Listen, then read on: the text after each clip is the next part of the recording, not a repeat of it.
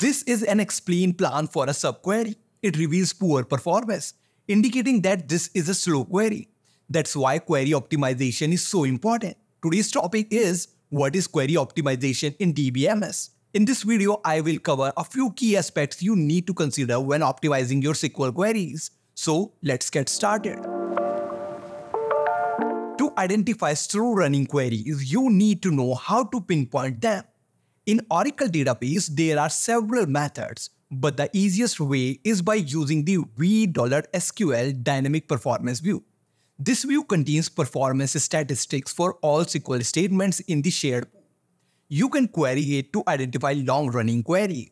This query displays the elapsed time, which is the total time in microseconds that your query took to execute.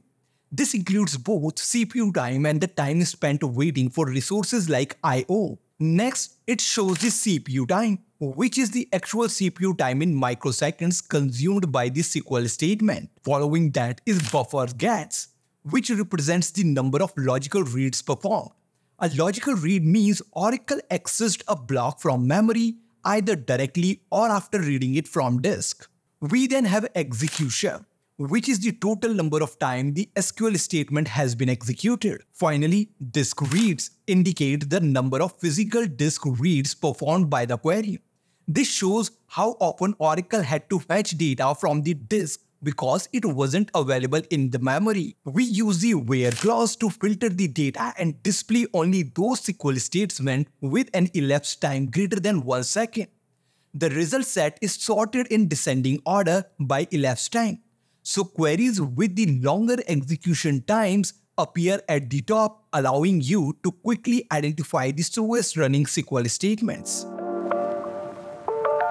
An explain plan is crucial for query performance. It provides a detailed roadmap of how Oracle SQL Optimizer intends to execute a SQL query. It shows how the database will access tables, join tables, and perform operation to retrieve the requested data. Let's learn how to generate an explain plan in Oracle database and then see how to read it. To generate an execution plan in Oracle database, write execution plan for, followed by the query for which you want to create an execution plan. For example, select asterisk from EMP. Once executed, the explain plan will be generated. To view the plan, execute the following select statement. Let's run it. Here is our explain plan. Now let's learn how to read execution plan.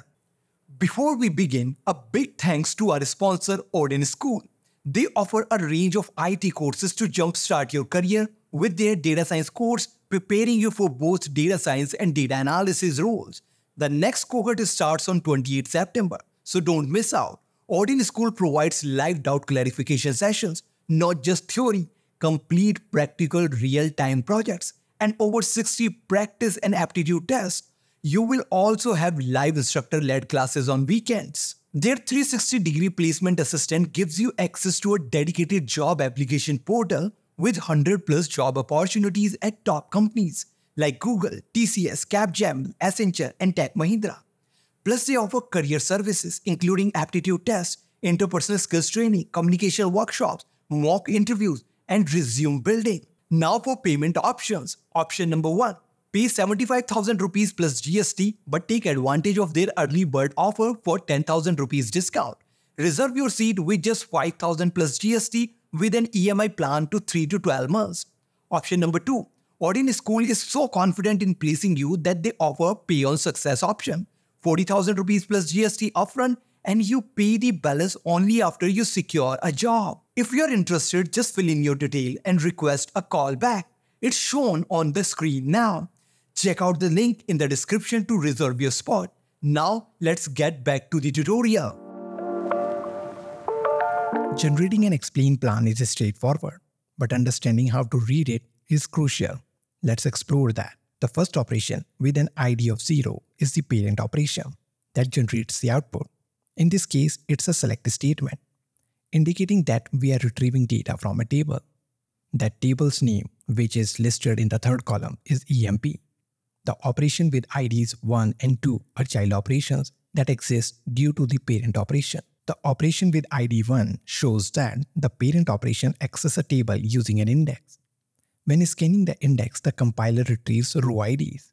The keyword by index row ID indicates that the table was accessed using row ID obtained from the index. The final keyword patched means that the row IDs obtained from the index were grouped to reduce I/O operations. Now let's examine the child operation with ID 2. The type of scanning performed on the index was range scan on the index named index_emp_id. This information is reflected in the first and second columns. Moving to the third column labeled rows, it shows the number of rows fetched or affected by the operations. Here, it indicates that only one row was fetched or collected as a result of the operation. The next column, bytes, shows the estimated size of the data in bytes processed or returned by each step of the query execution. This value will vary depending on the filter conditions applied in your query or if you specify column names instead of using select asterisk. The most important column is cost. The column displays a unitless arbitrary value assigned by the optimizer. It doesn't have specific units like seconds or miles. A lower cost indicates better query performance, while a higher cost suggests poorer performance. Our goal is to reduce this number as much as possible. Next to this number in brackets is the percentage of CPU consumed by the operation. Finally, the time column indicates how long the query is expected to take to perform the operation. That's how you read an execution plan. These are two key aspects you need to learn to measure performance. Next, let's discuss what you can do to improve query performance. Everyone advises against using select asterisk. Instead, select only the columns you need to reduce data transfer and processing overhead. Let's understand why avoiding select asterisk is recommended. Here, we are generating an execution plan for a simple select asterisk statement on the EMP table. Let's review the result. Here is the execution plan. Focus on the bytes column. As shown, the total number of bytes accessed by this query is 28 million. This is significant in terms of query performance, indicating that a large amount of data is being read from or written to disk. This results in a high number of I/O operations. When a query processes a lot of data, it typically leads to increased I/O operations, which can affect overall performance. Large bytes values can cause increased disk I/O, higher memory usage, and potentially slow query performance. Now, let's see what happens if we replace select asterisk with select first underscore name only. Let's generate the explain plan. Here is our explain plan. Focus on the bytes column. This time, the value is 7821K, which is around 7.8 million bytes. By changing select asterisk to select first underscore name, we reduce the byte from 28 million to 7.8 million, a reduction of about 71.5%. We can bring this value down even further. Using where clauses to filter records earlier reduces the dataset and improves performance. Let's see how this works by comparing execution plans. Here we are generating an execution plan for a query that selects the first name of employee's name with an employee underscore ID of 999,999 only. Here is the execution plan. We can see that not only has bytes value decreased, but the cost has also gone down, improving query performance.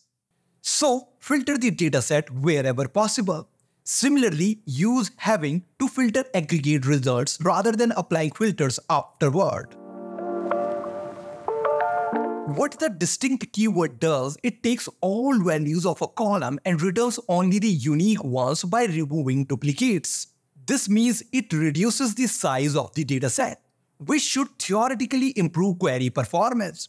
So why might it be advised to avoid using the distinct keyword? Before answering this question, let's examine the impact of using the distinct keyword on our query in the execution plan. Will it improve performance or decrease it? Here is the execution plan for a query before using the distinct keyword. Focus on the cost column, which currently shows a value of 1341, and the bytes column, which is 7.8 million. Now let's add the distinct column and see how it impacts query performance.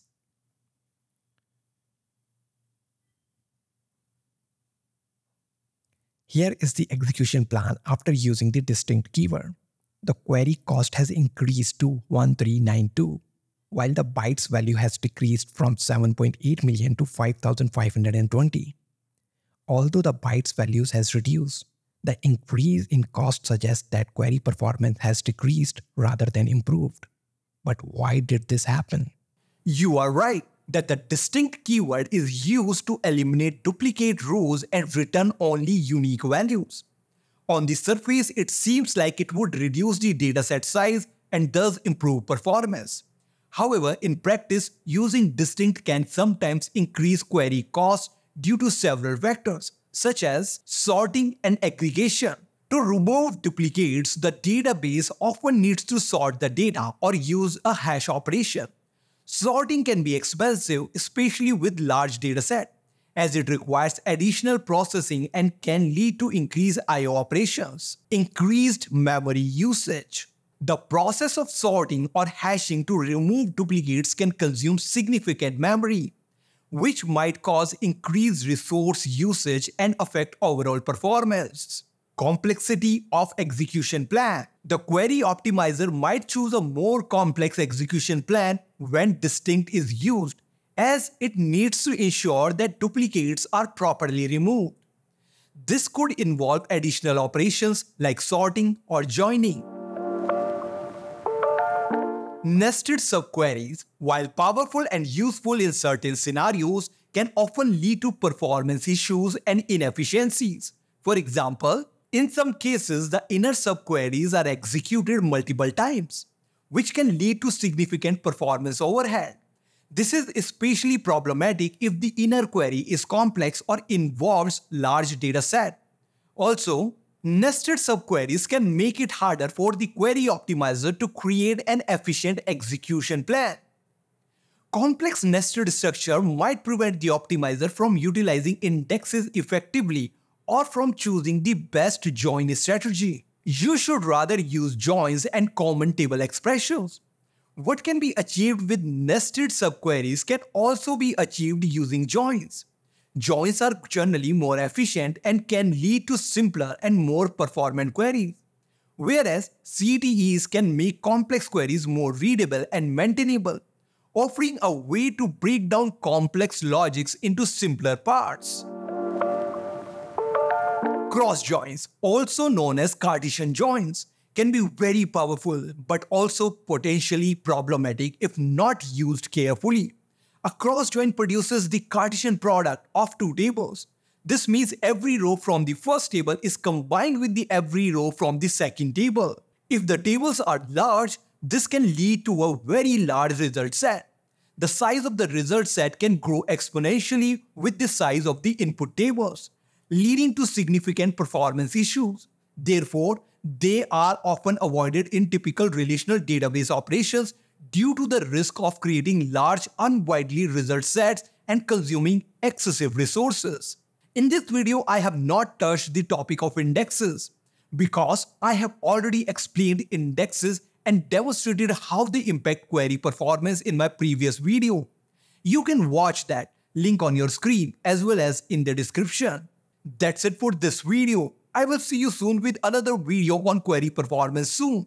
Thanks for watching. This is Manish from rebellionrider.com.